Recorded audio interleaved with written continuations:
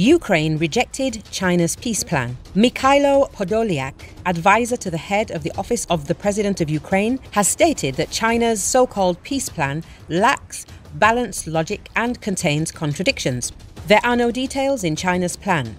There is no balanced logic. One of the points says about the inviolability of sovereignty and territorial integrity, and the other about the need for an immediate ceasefire, which means the transfer of the occupied territories to Russia. But this is an absolute contradiction. The peace plan cannot be based on satisfying the interests of the aggressor. It must begin with the forced withdrawal of Russian troops from Ukraine, Podolyak said in the interview with Corriere della Sera, the Italian outlet. At the same time, Podolyak believes China will not supply Russia with weapons. I do not see the point. It would immediately become a known fact, and China would jeopardize its trade and technological relations with other countries. And secondly, why help Russia, which is suffering from the collapse of its own civilization? Soon, Russia will cease to exist. It would be a hopeless investment, and China is too pragmatic to make such mistakes. Thirdly, Chinese laws prohibits the transfer of weapons to a state at war, said the advisor to the head of the presidential office. At the same time, he believes